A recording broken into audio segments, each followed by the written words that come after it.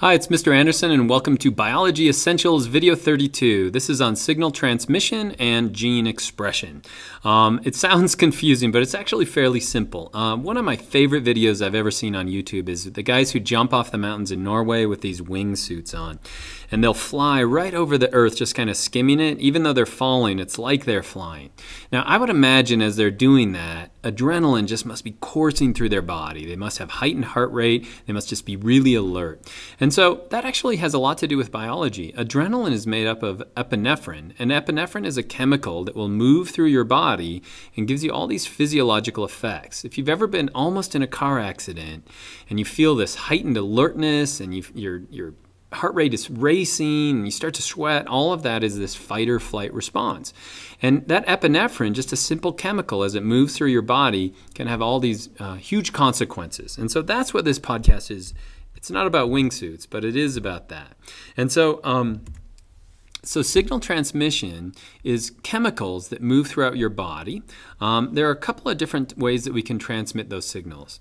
They can move intercellular, that means from cell to cell to cell, and they can also move within the cell itself. And so I'll show you some examples of that. Know that chemicals aren't limited to the cell. They can move throughout your body, and the endocrine system is an example of that.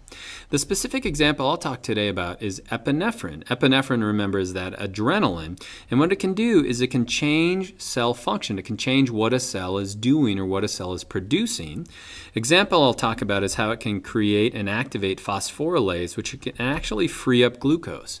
Glucose, remember, is that energy coinage in our body. We use it to make ATP. And so epinephrine can cause cells, especially in your liver, to give off glucose. They can also actually cause gene expression. They can actually cause the DNA to express different proteins.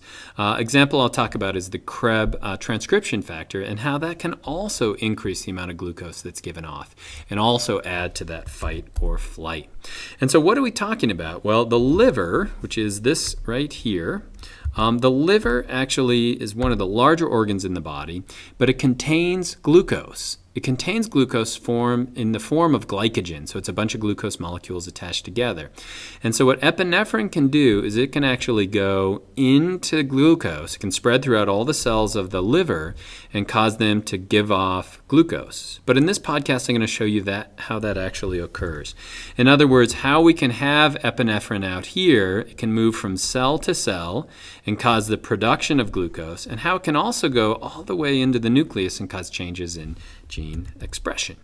And so this seems confusing, and I've left off all the names of all of these things to make it a little simpler. But what I'm going to show you today is something called a signal transduction pathway. And I think it'll make sense when I'm done. And so what do we start with? Well, first of all, this is going to be the inside of the cell, and this is going to be the outside of the cell. And so where's the message come from? It comes from the adrenal gland in the form of epinephrine. So epinephrine is a chemical. It's just going to diffuse throughout your whole body. And let me show you some other parts. This is called a receptor protein. It picks up that message from epinephrine. And these are all different types of proteins. And so this is a G protein. This protein, I'll show you in just a second. And so what happens with epinephrine? Epinephrine will actually latch on to the receptor, and it causes a change in the shape of that receptor. That will actually phosphorylate or add energy to this other protein. That other protein will attach onto this red protein, and now it acts as an enzyme. And it's an enzyme that makes cyclic adenosine monophosphate. Now that seems like a scary word, but you know what this is already. ATP is adenosine triphosphate, and if we lose two of those phosphates, we now become adenosine monophosphate, and you actually get this circle bond forming where that phosphate is, and that's where the CAMP, or some people call it CAMP, comes from. It's just converted from ATP, and it uses this activated enzyme to do that. Okay, what happens to that CAMP, or that CAMP? It'll actually go to another protein, and that protein has four different parts to it. It has these parts, which are catalytic, they're activated, and these are regulatory. And until the CAMP shows up, then we don't release those catalytic enzymes. This whole thing is called a protein kinase. So now with CAMP available, now we have this active catalytic subunit, which can activate phosphorylase. It's actually going to transfer a phosphate group to it. And now we have phosphorylase, which can actually break that glycogen into glucose, and we can free up that glucose as a part of that fight or flight response. Now you might be thinking this is like some kind of a mousetrap game where you have one thing come in, or a Rube Goldberg device where you have all these steps to eventually just release glucose. I mean, why doesn't epinephrine just flow right into the cell? Well, number one, it can't move across this lipid layer. But the other thing that I'm really not showing you is that there's not only one G subunit that moves. This branches out to a bunch of these. And this breaks out to the CAMP, and each of these can activate a bunch of these protein kinases, and this can activate a bunch of the phosphoryl. And so at each step along the signal transduction pathway, we can amplify that signal. And so we can have just one epinephrine create billions of glucose molecules. And so not only do we have control at every step, but we can also amplify that. And that's the importance of signal transduction pathway. Just a few signals can lead to a bunch of glucose.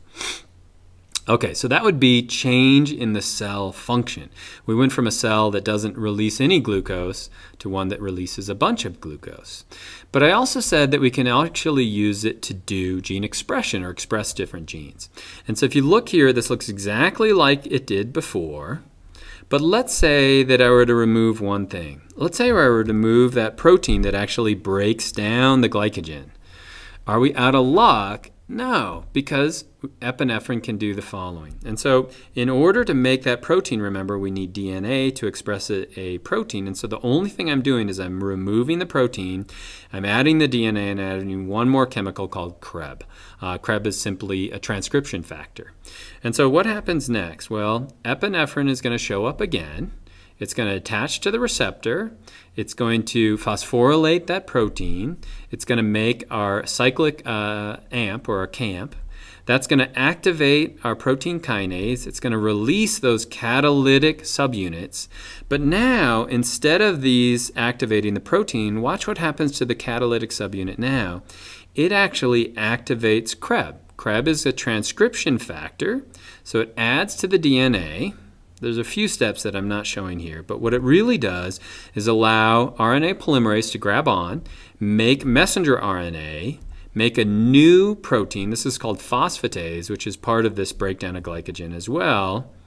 It's activated by that catalytic subunit, and now we can make more glucose again. So even though we didn't have the protein, we can now make a bunch of that glucose really, really quickly.